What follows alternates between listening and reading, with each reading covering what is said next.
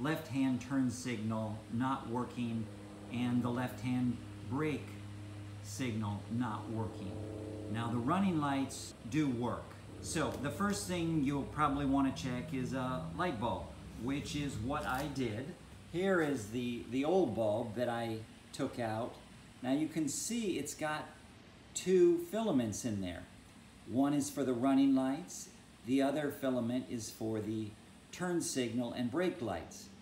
Now I looked at this and those filaments looked like they were intact to me, and so I just said, oh, it's not a bulb issue. What I should have done was to take the bulb out of the right-hand side and substitute it in over here on the left-hand side, and I would have discovered that it was simply a bulb issue. But I did not do that, and that led me to some diagnostics, and that's what I want to share with you today. The first thing that you would like to do in diagnosing an electrical issue would be to check the vehicle first.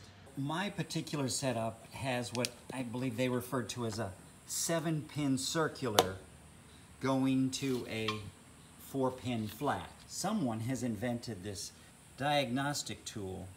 It is that connector, but they've added these diagnostic lights here for running lights and signal lights.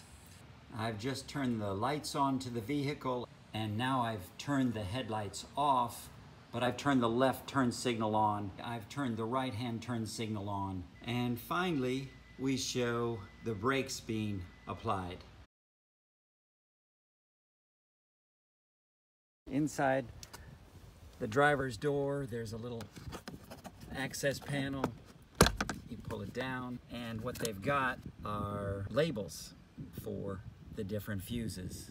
We're gonna pop the hood and look at the fuse boxes under the hood. Here's a fuse box here. I've already looked. There's nothing related to towing or a trailer under that. So here's one.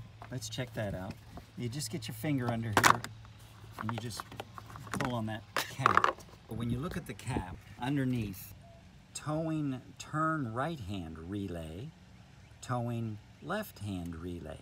Now, one thing I ended up doing, since my right hand was working properly, I did swap out those relays. They both functioned in either position. Also in the middle are some fuses for towing. Now here's another fuse box over here. Again, you just put your finger under one of these ends, and inside the cover, they're going to label these things for you. I did remove that 15. It's a good fuse. So at this point, we're confident that we have electricity to the back of the vehicle. What we're going to do now is follow that electrical path all the way back to the light bulb on the end of the trailer. Before we do, I want to show you, we live here on the Gulf Coast and we do all our boating in salt water, and the salt air, salt water takes an effect on connections. So try and keep your electrical connections clean, much better than I've done here, but this is done with sandpaper. I know they have tools to clean these things properly, and if you can get one, do that. I do want to stop here and give some advice. I want you to look at this mess here with this white. This is actually Flex Seal paint. The reason I did that is because in diagnosing, I used the tip to penetrate the insulation on this wire, on the yellow and the green wire. Now, I did it, and I do not recommend that you do it. I since have read where that is just opening yourself up to future problems with corrosion. It's like an open wound. So that's why I sealed it with Flex Seal paint. My connection is this black wire, and it gets tucked in here, and it goes through the tongue, and it comes out here. Now this is the one that goes down to the left. Look at that. As you pull it out, here is another connection, and that had built up a lot of corrosion. I've touched these up a little bit with some sandpaper, try to help the connection. Now let's hook up our meter to this, and all we're going to do is to see if we have electricity from the back of the vehicle through the tongue to this connection. Right, so what we've got here is the yellow wire, which is our left turn signal and our brake light. That looks like it is in that pin there. And the white wire looks like it's in the middle, and it's that, and the white wire is our ground wire, and I've just got another lead to that. Different multimeters have different functions and features. We're going to want to test DC voltage, so we're going to go to this one here. It's the V with the straight line, and you know your car has a 12-volt battery, so you're going to want to go to the function that's above 12, the next setting above 12. Now we've connected the red lead to the yellow wire on the trailer, and we've got the black lead connected to the ground. So let's see. We've now already turned on the signal on the vehicle. All right. Yeah, that looks great. Now the reason it's jumping around is because the signal is on and off, on and off. But when it is on, at the right moment, we're getting a 12, which is exactly what we want. So to continue on with the diagnostic, what we'll do, we'll remove these leads. Let's reconnect this, and we'll push those wires back in. You don't want to pinch or crimp.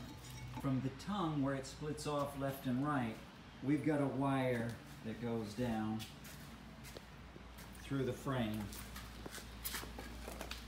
And here, this is just a little rubber grommet of sorts, just to help keep it in place. But we're going to fish out that wire.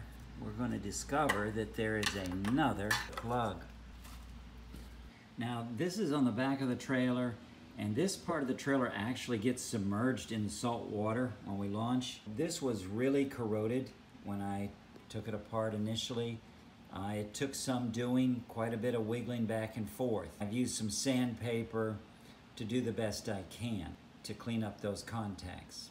I've got the signal turned on in the vehicle. Let's get this to the setting we want. It's going to be jumping around on us again. There we go. What I've done is reconnected that and pushed it back up inside of the trailer. What we'd like to do now is just test the very end of that yellow wire to see if the light bulb is actually getting electricity. You can see that those two feed in under there, and if you just push them out, there's that yellow lead. What we're going to do is take our lead and connect it, and then we're going to take our ground lead, and we're just going to connect that, because the white wire is our ground, and that goes right to this base here. So I'm just going to connect that to ground like so. All right, I have the vehicle left turn signal on. There we go. We're getting electricity all the way to the light bulb itself. That would lead one to believe that the issue is probably with the light bulb itself. As I stated at the outset of this video, it was in fact a mere light bulb issue. But I wanted to take this opportunity just to share a practical approach on how to diagnose an electrical issue with your trailer. I hope it was helpful. This is Landry, the average reasonable person. Thank you very much.